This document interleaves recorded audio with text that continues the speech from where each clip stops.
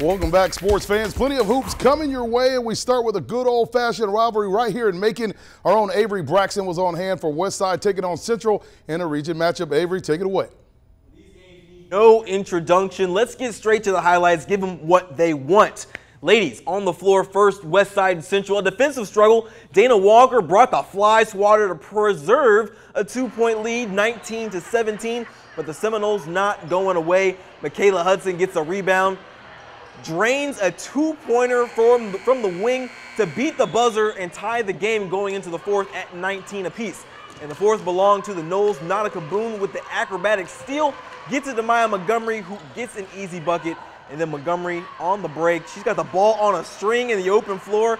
Goes coast to coast all the way to the rack. That gives the Seminoles the lead, and they'd hold on to win 34-26.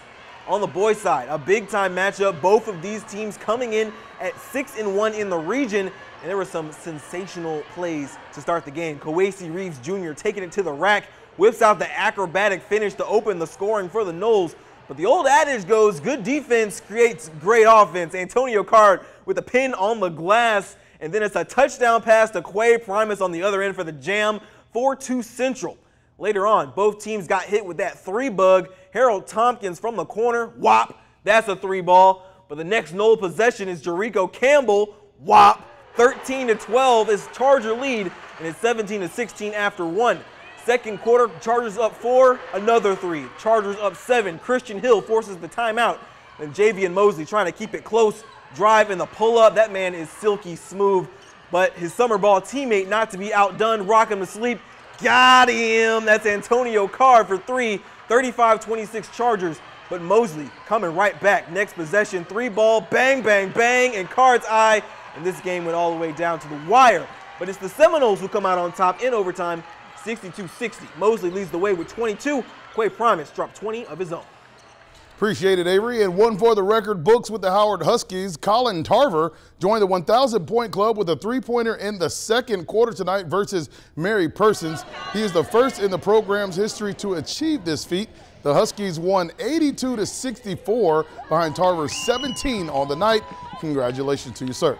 More action. FPD Vikings and Wilco Warriors doing battle at the ship first quarter. Jordan Jones with a nice move. Yeah, get in there. Yeah. Vikings leading by 4. Then on the break, Jalen Goodrum to Gavin Green with a kiss off the glass. And FPD leads by 3. On the other end, Traquan Fox drives, puts up the floater, misses. Brian Barnes gets the rebound, puts it up and in to give the Warriors the 1-point lead. Second quarter now, Jacob Crockett, right place, right time, snags the pass, and he finishes with a two-handed flush.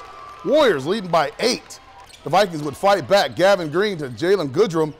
Diving, swish for 3. FPD only trailing by 5, but later on the Warriors with the defense.